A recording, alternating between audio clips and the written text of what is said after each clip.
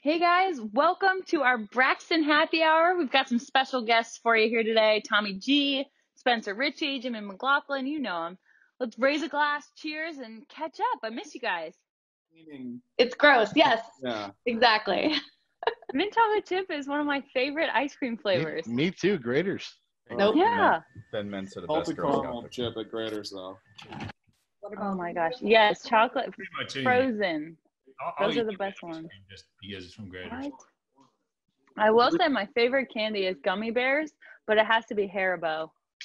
They're really Like but the cherry ones. Have you ever had the cherry ones? Those are the best. The ones that look like cherries. Yeah, you know what I'm talking about. They're good. They're good. We have so much Easter candy in my house right now, and I have like zero willpower at this point in my life. Really, really bad combination. What are the eggs? Is it Cadbury eggs? Those are so gross. Yeah. Gross? Pretty Gross. Where did Oh Where my did God. Liz go on Oh, this wow. call? Team Mint's falling apart now. I know, right?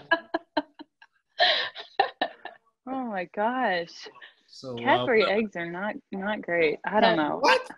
I don't like milk chocolate though. Like that's the weird. I don't like milk don't? chocolate, so I don't like most candy. Yeah, like gummy bears, I like those. Ice cream, all about that. Sometimes donuts. Other than that, I would rather have like chips and salsa or something. That's not really a candy. No. I know, but that's what I'm saying. Like I don't really go for if I'm gonna eat junk food, it's not really like sweet stuff. Have you guys had the Reese's peanut butter stuffed peanut butter eggs yet?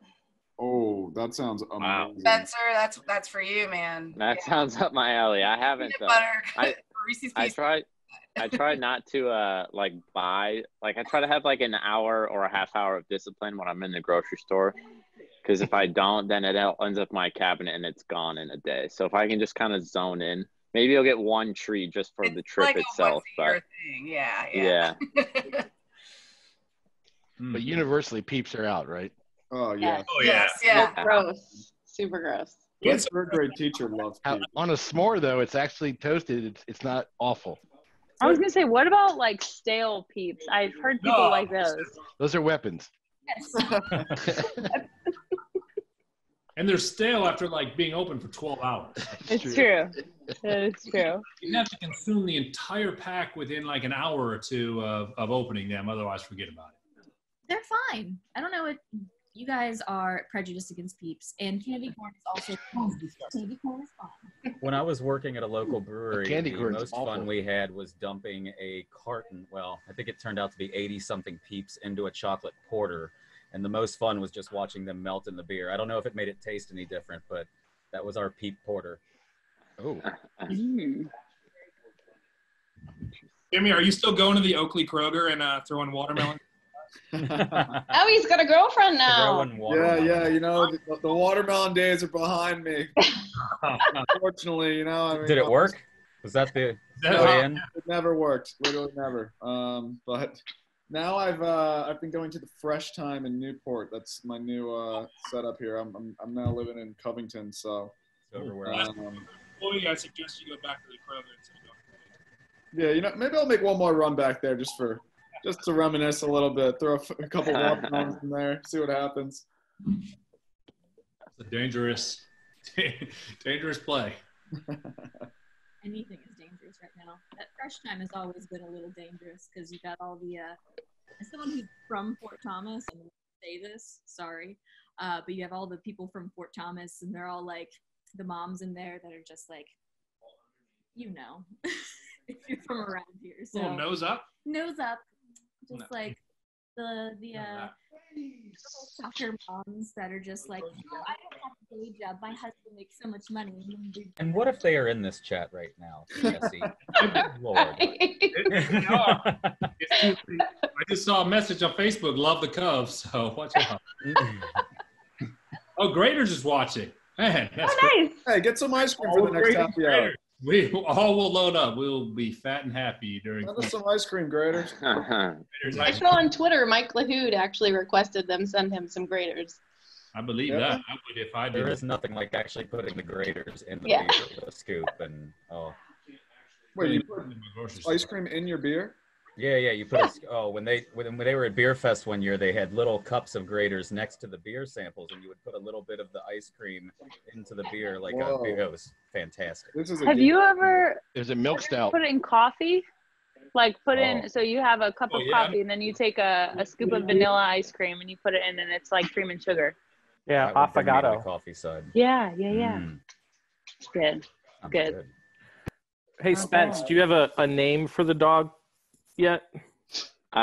We have a few, but we don't want to pick one until we get it and make sure it kind of fits the personality on that jazz. But the 3 finalists are Frederick, or Fred for short, Carlos or Carl, and then Chungus or Gus.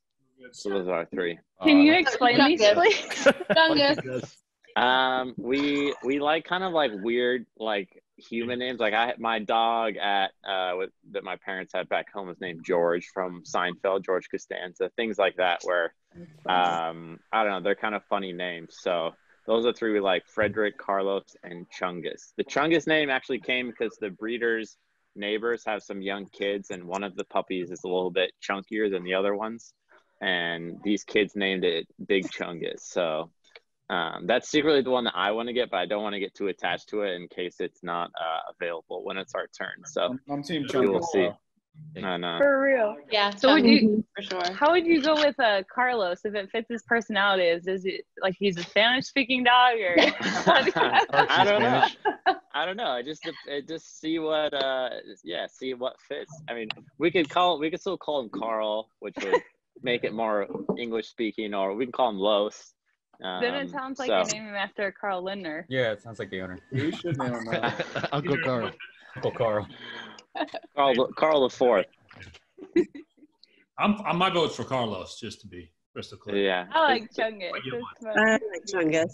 Oh yeah, And, Chungus for sure. we didn't really realize it until like last week either. I was just searching Chungus because I just wanted to see like what it meant or whatever. And apparently there's like the fat Bugs Bunny is named Big Chungus, and he has like a theme song and stuff. So I've kind of been drawn to Big Chungus since I heard that. So yeah, it's kind of funny. Deep dive. That's amazing. Got a lot of time on your hands, huh? Yeah, just a little. Nothing but time right now. Mm-hmm. You know, as someone who's named 2 children and decided on the names in the delivery room, you know, you kind of have to see it to. Yeah. You know, just we're not gonna rush it. Wait till the moment. Jack, they didn't share names, did they? Yeah, I think. Did they? Yeah. They were going Arthur for a while. Yeah. I guess I just didn't share it with you. No, that shows me where I cool. Good. No big deal. I'm just kidding. No, I mean, Jack, all the kind words that I sent him yesterday. You know what? Yeah, I just found out. Bobby texted me yesterday and was like, "Oh, did you hear? Like Jack had his baby. He already sent me pictures and shit, and he didn't send me anything." Speaking of not finding out vital information. Oh, welcome to the club, Spence. Might as well Yeah. So pop another 5, and you can just. I guess we're old news, and Bobby's the new guy. So. Mm-hmm. But hey, you know that's how you find out who the first love is, right? Like, for sure. Who's atop the favorite list? It's just. I'm sure he's had nothing going on the last 24 hours. You know, he could have at least texted me. Yeah, I mean, he texted me. I don't know. So, no, I'm happy for him. What kind of questions you guys have? Chime in. Send it in the chat.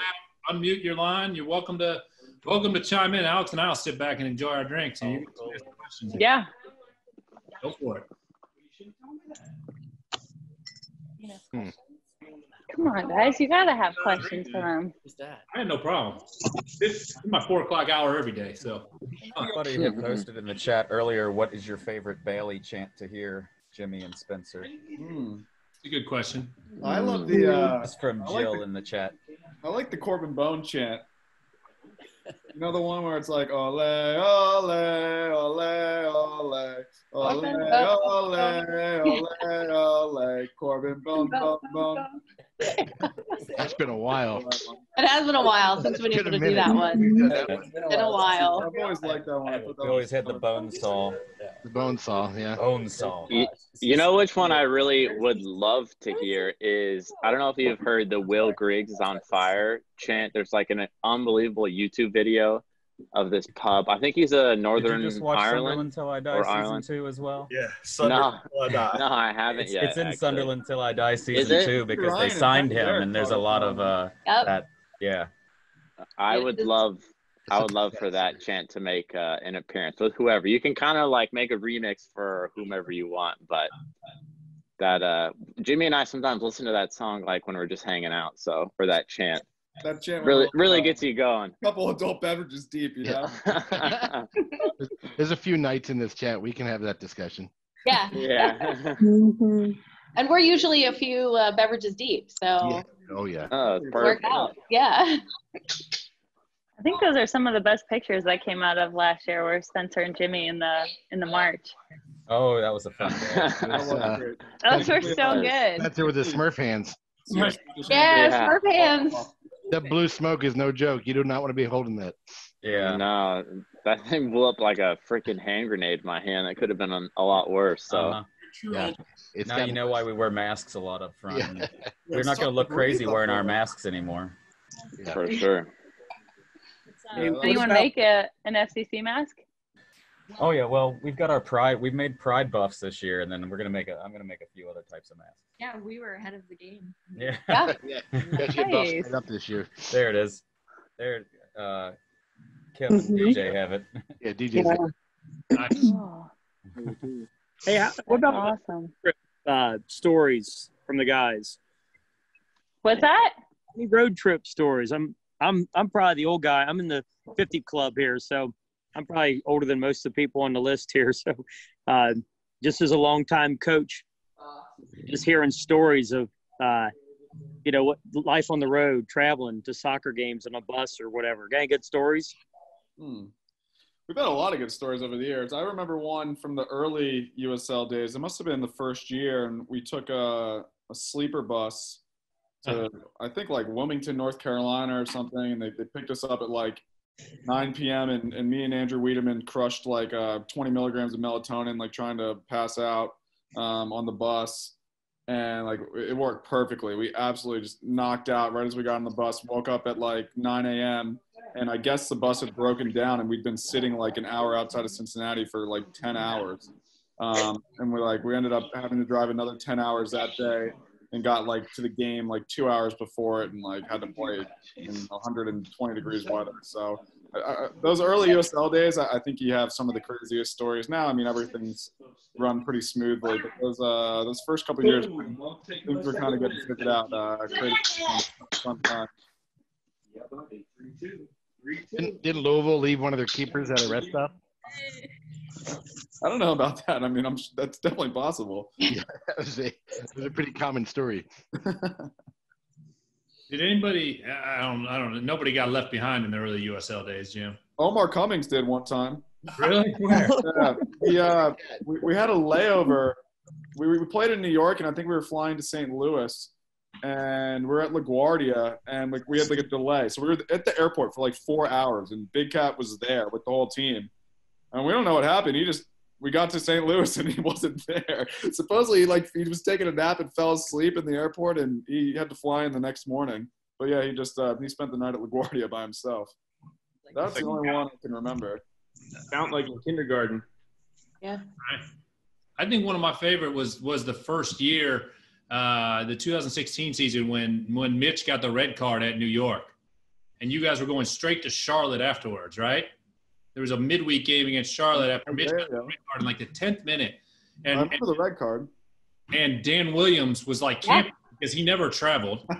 He was the third goalie, and Dan was in the woods somewhere, in the mountains camping, and nobody could get a hold of him. He was the third goalie, and they needed him in Charlotte because Mitch was now suspended from the midweek game at Charlotte. And I remember that they somehow tracked him down, got him in a car driving, but he had none of his gear with him because he was camping for like 5 days because the team was out of town. So he goes on to Charlotte, and in the meantime, somebody went and got in the locker room, got all his gear, overnighted it to Charlotte. By the time it all got there, Mitch's red card had It been got retracted. I totally remember that. I remember that. God. That was like the first ever VAR in like a professional game, I think. Yeah, And they yeah, got it was. super wrong. Right. Yeah, it was being Yep. tested. Yeah. And they blew it, and the team, while half the club, because of the club at that time had like 26 employees or something, so half the club was in charge of trying to find Dan Williams and get him to Charlotte. Right. The rest of the club was worrying about putting the appeal through to get that red card rescinded, which actually ended up being rescinded, and Mitch started, and it didn't make any difference. Hey, Dan Williams' big time performance is being aired this weekend, right? On Saturday night. It is. What a game that was. You guys got to show the Valencia highlight too when he runs up for the. We were talking about that today. back. That's my favorite Dan Williams memory. Yeah. No one even like that wasn't the coaches didn't say anything. He just went like he's like, this is my moment, and just sprinted up there. Oh yeah, Absolutely it was the most. legendary. Honestly, it was the most legendary 15 minutes. Yeah. Like, for him to come in, make 3 incredible saves, we made him man of the match on the broadcast. What a performance! Yeah, it was remarkable. Remember too, like 10, 15 minutes in the game, Nico hits a ball, and obviously Paul Nicholson from England. So an incredible moment for him, and was this close, forced their to make a save, and that close to putting us up 1-0. So I think it's going to be fun to relive that moment Saturday night at 6:00 on Star 64, just announced earlier today. And we're actually going to do a second screen. So we'll be here on Facebook with a chat, and it'll be myself and Kevin McCloskey, Dan McNally, who will be with us. He's the director of soccer ops now, but at the time he was literally embedded with Crystal Palace. So he was very much involved in that whole experience. He was with them for 4 straight days, in helping them in their experience here in Cincinnati. That went very well. And then Nico's going to join us as well. So we'll have a second screen here on Facebook for that on Saturday night, which should be some fun. Can we get Dan out of the woods for that one too? I'm working on it. It appears to be just as hard to get a hold of him now as it was. And I wouldn't be surprised if he is deep in Appalachia somewhere. He is not. He's on a social distance better than anybody I think I've ever met. So he might be in the woods, but I'm working on Dan. I put up some flares to see if I can't get him on for some of that second screen, because I would love to talk to him about it. He's not in Appalachia. He is home, so you should be able to get him. There we go. On the show, Tommy. I already sent up the flares, so we'll see. Yes. See if we can't find him. I think he started getting glove calls, like deals for glove deals after that performance, just because so many people saw it. It was amazing. Feels like Wasn't the Valencia match where he came up like at the end on a corner and then ended up having to chase the breakaway like himself the whole length of the pitch and like dove like about 10 yards short? It was the greatest 60-yard dash from a keeper ever to recover. It was a Bailey legend moment. It was awesome. Those were his 2 appearances. Give him credit. I mean, what a guy. Worked really, really hard. Never played in the regulars. I don't know that he really dressed for any USL games because Mitch was never hurt. And I don't remember Dallas really being. Dallas, yeah, no, he didn't. What about when Dallas got his red card from the bench? That was. Oh. That was yeah. Yo did as well that same game, right? Yeah, he did. Yo and Dallas in the match. Guido? Was that Guido Gonzalez Jr.? That was the famous Guido Gonzalez Jr. game. You're right. Yeah, that was a special game. Was that eight total cards in that game? Yeah. It was Guido 1.0. Wall fall or whatever. It was like shushing the crowd. Like. Oh, we did not shush in any way every time he touched it. I remember when people started thinking we were being mean to him. I know. We were like, come on, guys, let's calm down a little bit on him. No. No. Jimmy, every time he got the ball, you guys would just scream. Oh, yeah, it was just deafening. There was no chance. There were, but if he touched it, the chant ended, and it was just make as much noise. I've never seen the stadium so united in hatred. Yeah. Well, we think that was the first time we experienced people from the Bailey really throwing stuff on the field because we had some beers and some cans thrown. Papa Marshall, who's probably the nicest guy on this chat, was livid and was in berserker mode looking for people. That'll happen. They never appeared again, though. You haven't seen them since. My thoughts. Jimmy, did you ever who was the guy from Indy who called you out on your goal celebration? Oh my god. Who never played? We ate him what was for that a guy's while name? online, too. Knifey Lion with Brad something or other. Rusin. Yeah, Brad that's it. Rusin. Yeah, see, I don't even know this guy. I have no idea who he is. Don't worry, we took care of it for you. Oh, I know. I saw he got absolutely hammered. Like, you guys absolutely went off on this guy, so I didn't even have to say anything. But he had songs made about him. I didn't even say anything to, like, my face. Like, he was just went on Twitter and started, like, talking about me. I'm like, all right, dude. Like, he didn't even play. Up to me and say something. Yeah, didn't even play. Forget if he played or not. Here's a really bad idea. Go after Jimmy McLaughlin's dance moves on Twitter. Yeah, It's real on soccer. that one. Watchful eye. Brilliant. He backed down pretty quickly. Yeah. I forgot all about that. Like, what is wrong with you guys? That was one of our best away marches. We had like oh, that was fun. It was huge. People traveled. It was wild. We had 1,000, I We think. destroyed that bar that they were expecting 200. We brought like 1,200.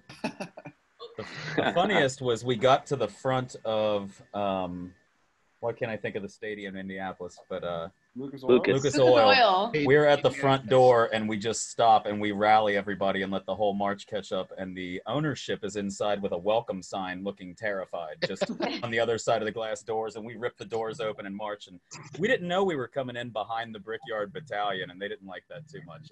No. But that was a great game. There was that was a lot of inflatable fun. rubber ducks going over our head. There was all kinds of stuff going on. Basically, we decided that there's probably going to be a clause written in the USL like handbook and rules that'll be like the FC Cincinnati clause: no rubber ducks, no streamers, no inflatable, wacky, wacky inflatable guys. Whatever happened with that Louisville streamer like debacle? Like, I know the whole people story. got thrown out. They just threw out It like was a couple rows or something. The first row. Oh yeah. The first row got thrown out. Throughout the first row. Kids, old people. Grandparents. Yeah, all got thrown out. You guys gave them their best attendance ever, and then they're doing Right. that. Like, come on, like, have some respect. Banned conduct like 30 minutes before kick. And the couple of days prior, buying out Cincinnati of all the orange and blue streamers in the entire city, hundreds of dollars in streamers. We made a run. We did a lot. We had like 5, and they were thrown on towards the end. And one of their fans tweeted like, "Great game, guys, but like this isn't okay." And it was like 3 streamers on the warning track. They're like, "Okay, you think that's bad? We're gonna buy up all the streamers, bring them to Louisville."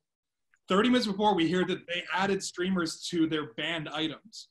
We're like, "Oh, crap! Like they're all passed out to everyone. We can't stop this." Uh-huh.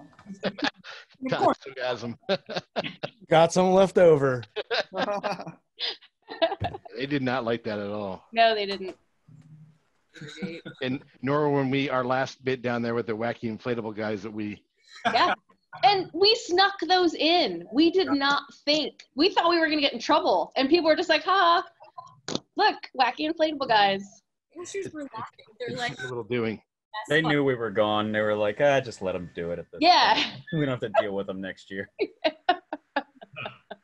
That was a great smuggling operation, by the way.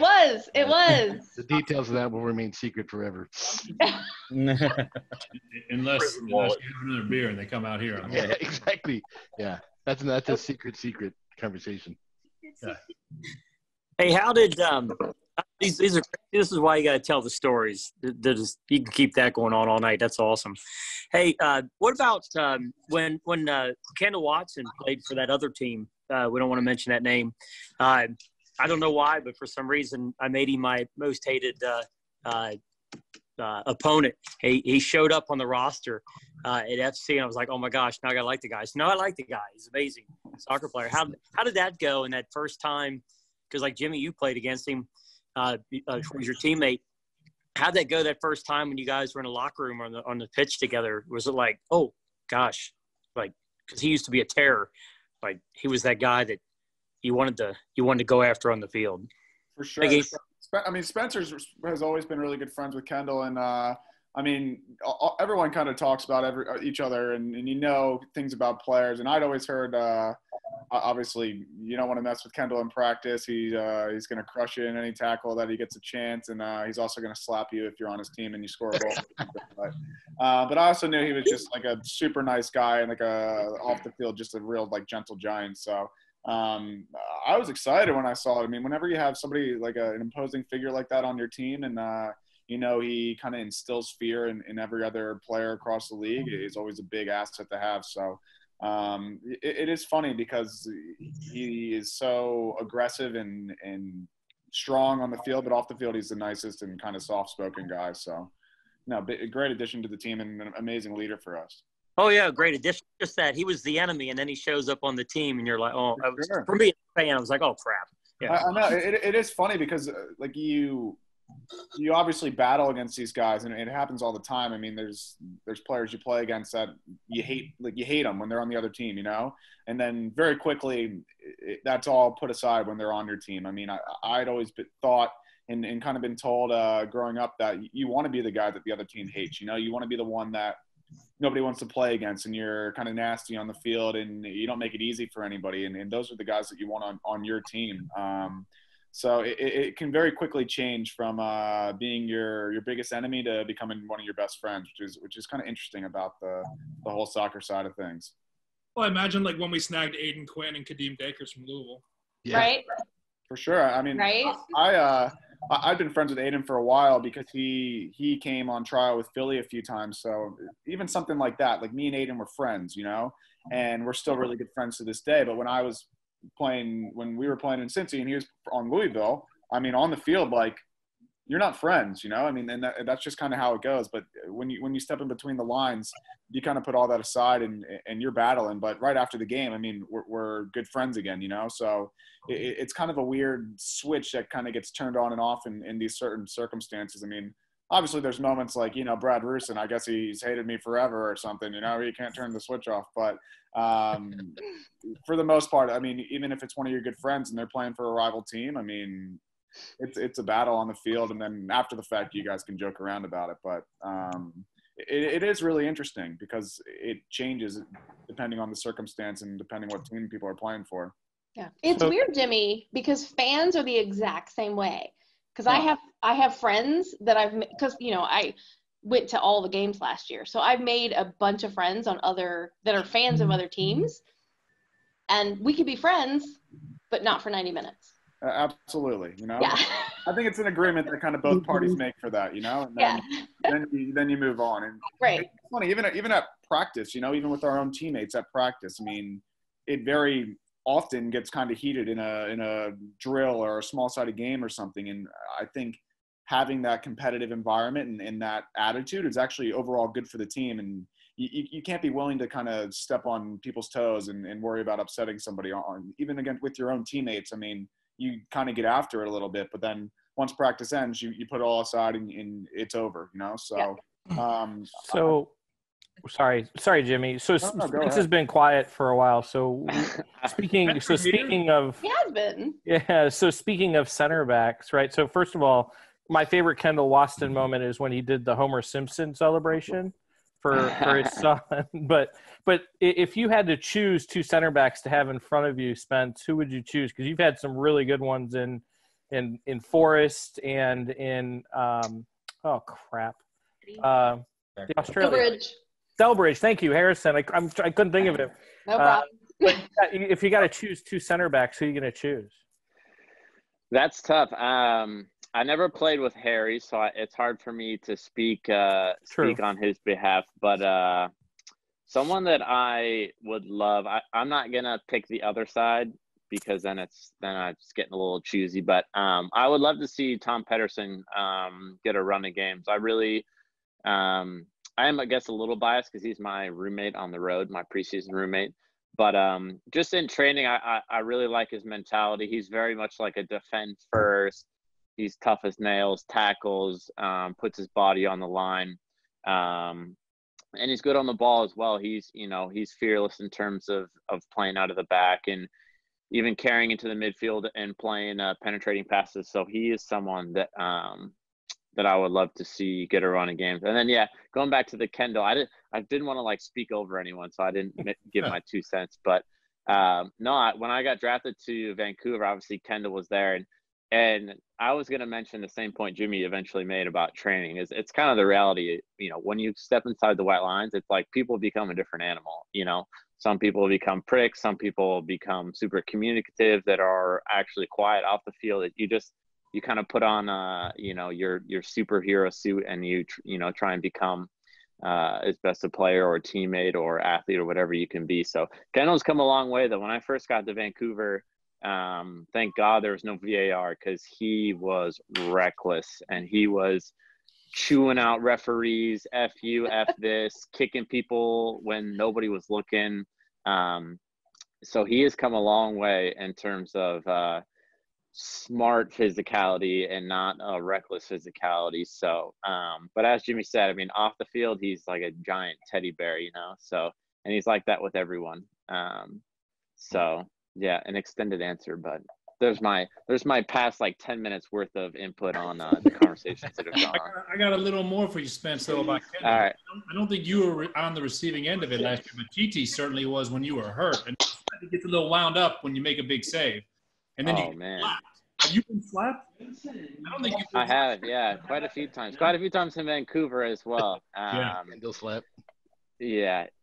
It's like a borderline concusses you. Like you're thinking like if you need to go down for a second, like wait for the trainer, like I need a little. But no, he's as passionate and as emotional of a guy in the league, and to Jimmy's point, well, he's definitely probably top of that list of players that you hate playing against, but you love when they're on your team. So he's a good dude. Would you put Frankie Amaya on that list? It seems like off the field, he's kind of calm and quiet, but on the field, he seems like he's pretty ready to go at anybody that crosses the team. He's feisty. He is. He's a scrappy dude, but he's got a little bit of an attitude off the field too. We need to slap that out of him. So we got some work to do on him. He's got a little sophomore attitude this year. So, but it's hard for someone. I mean, it's hard for someone. No offense to Frankie, but who's a smaller dude to be a player. I guess Alonso's not really that big, and people hate him, but love when they're on his team. So, Ozzy Alonso, that is. But you kind of have to be more of a defensive player, I think, or just like an obnoxious flopper if you're an attacking player. Those are probably the only ways you can get on the I hate you list. So, I kind of have a two-part question here. Is the for most of us, obviously, our best, our most memorable match was the fire match, in 17, and in the PK situation, it's kind of like two parts. So one, Jimmy, for you, when you buried your PK, like what was your frame of mind going into that situation? And then two, for Spence, like when you're in goal in a PK situation, how do you want the crowd, the Bailey, to be acting? Do you want it quiet, or do you want noise, in that situation? Yeah, what a game. I mean, going into that game, it was obviously that we were just so hyped up. We can't hear you, Jimmy. Oh, you're covering the mic for sure. He's back. He's back. Is it working? I can't put it on my lap. Obviously, I stream on Fortnite. Obviously, what a game! Like what a moment. I mean, even going into that game, like we were all so hyped up after the Columbus game, and obviously everything was kind of building, and then somehow we knew it was going to be on ESPN, and then we were doing interviews with Taylor Twellman and Adrian Healy before the game. I mean, it was just, you knew it was going to be electric. And obviously going into overtime, it's everyone's nervous, and like, it's a crazy moment. And for us, I think we had the advantage because we really just had nothing to lose. I mean, we're going out there doing the best we possibly can. They're supposed to beat us. We're playing here at home. I mean, you guys are screaming like crazy, backing us up. And I mean, honestly, in those moments, you're not really thinking much. And you're just kind of playing the game, and you're nervous maybe like in between the stoppages and right after the game ends, like obviously going into extra time, in the back of your head, like there's a decent chance here that we're going to go to penalty kicks. And like everyone kind of knows, like if you're going to be one of those guys to take it. And that's kind of the only time you think about it. And then I do remember the last thing I kind of thought before I took my penalty. I mean, obviously the first two guys on each team go. And right before I went, Schweinsteiger went. And that's the only like conscious thought I really remember before is just like, oh my God, like that's Braxton Schweinsteiger, like World Cup winner.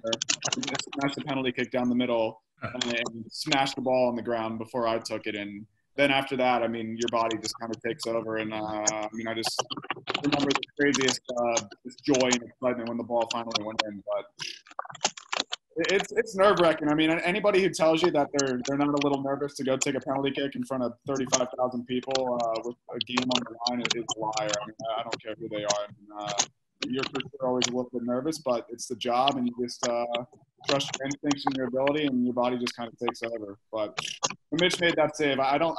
There's no moment that's even come close to it in my life. I mean, just the sound in the stadium and the eruption of the fans and everything, and honestly, just unbelievable. Absolutely.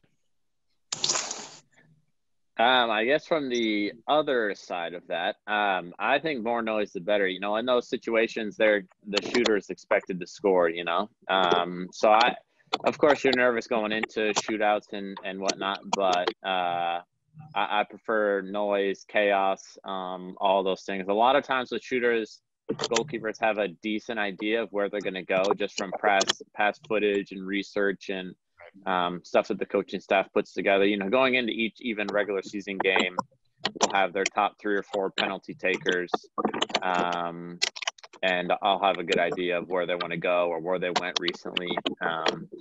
So noise, prefer noise. We can do that.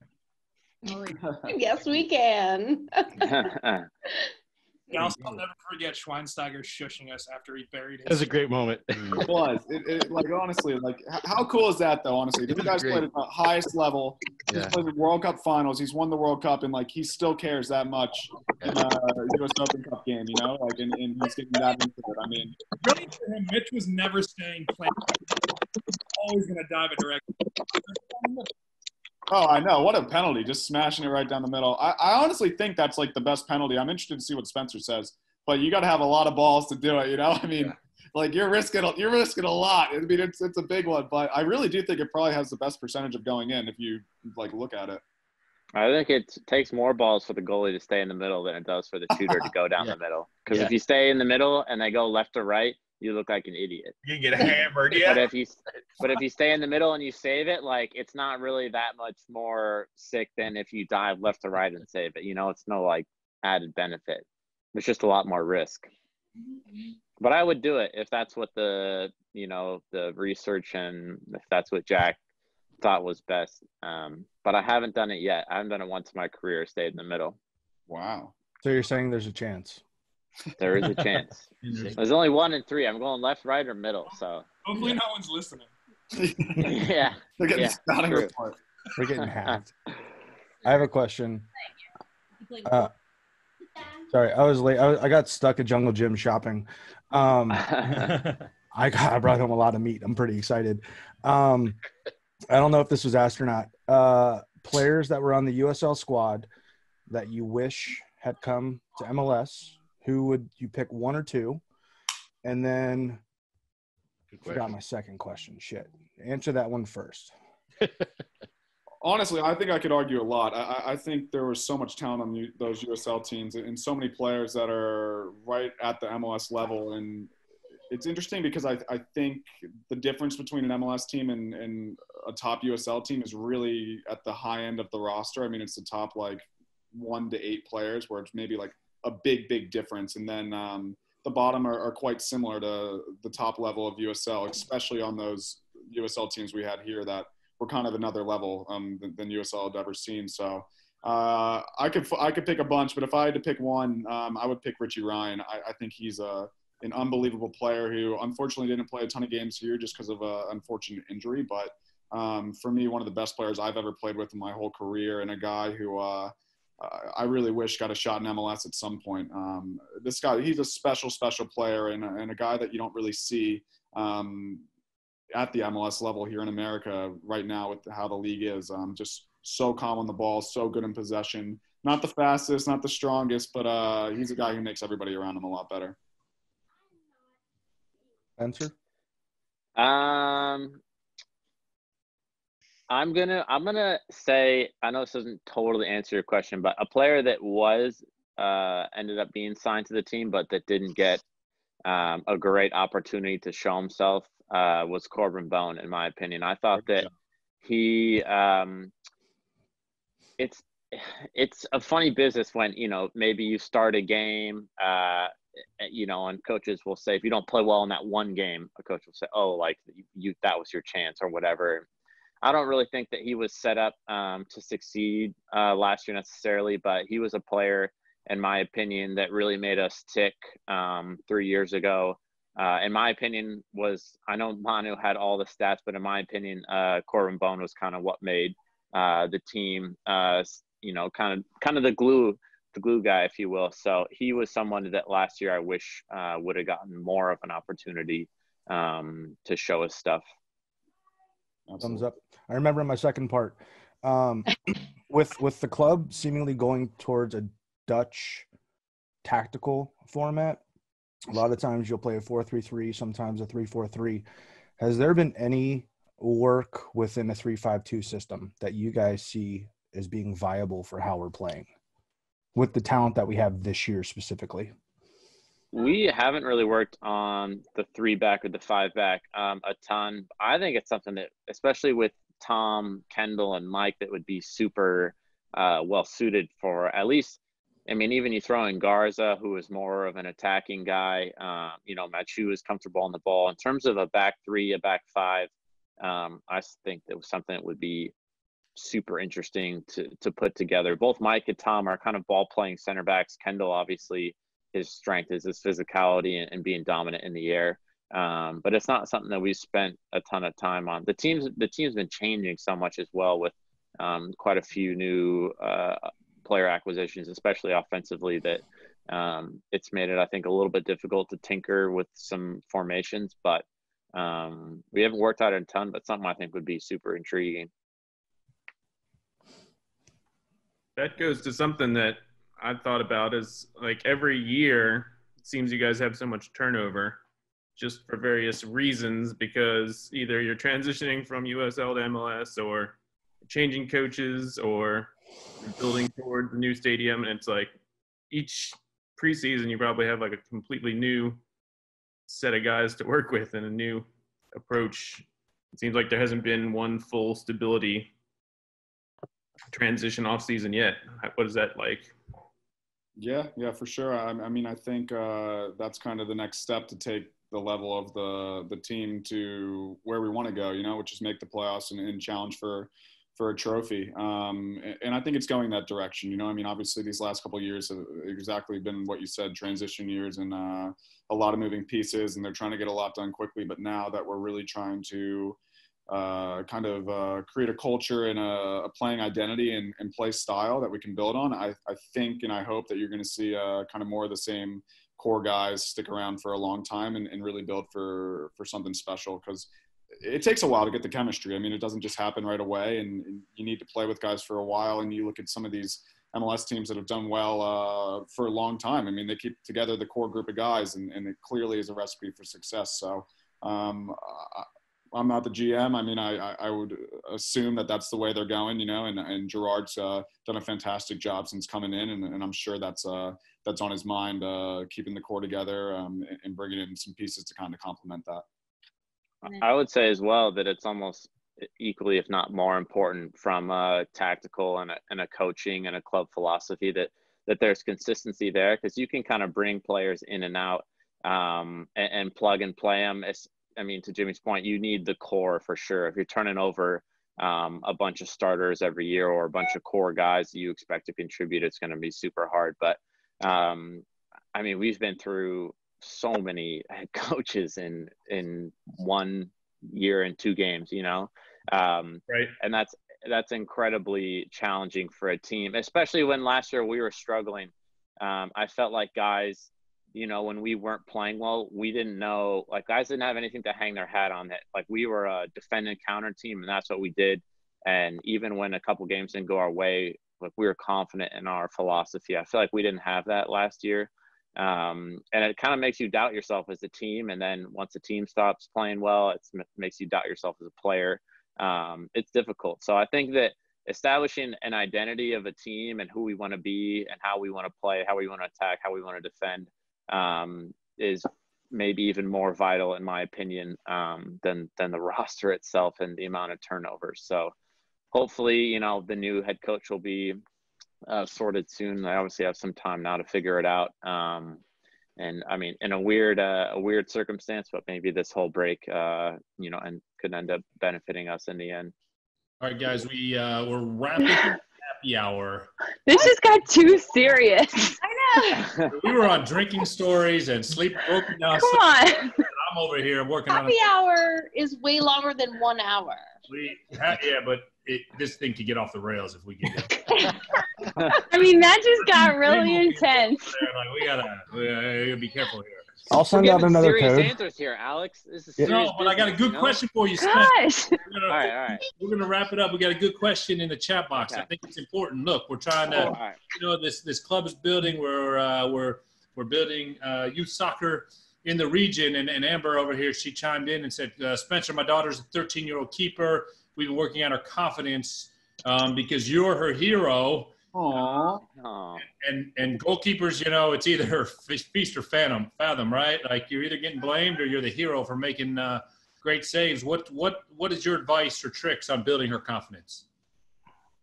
I would say we had a Zoom call with the Cincinnati, the academy goalkeepers last week, and I kind of got asked a couple questions on making mistakes, going into games nervous.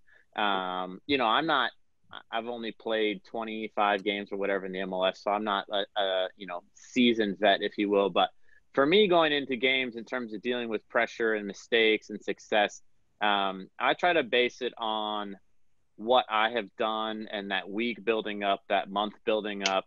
Have I done what I think needs to be done on the training field, you know, in my life, sleeping, eating, drinking, all those things, to put myself in a position to play well on the weekend.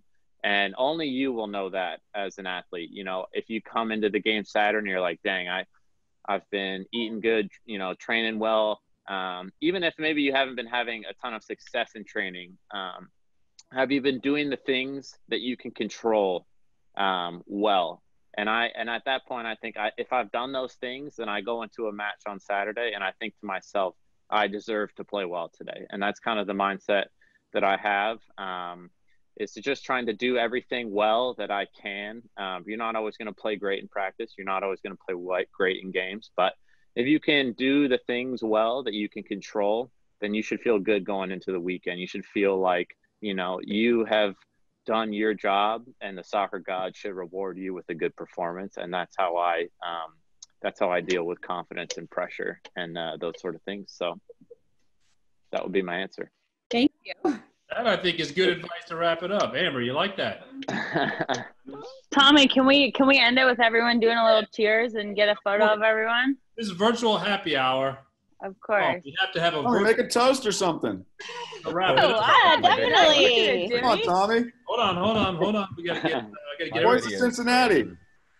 I gotta get everyone in here. Let's get a virtual toast. It's good to see everybody. I can't wait till we're back at Nippert.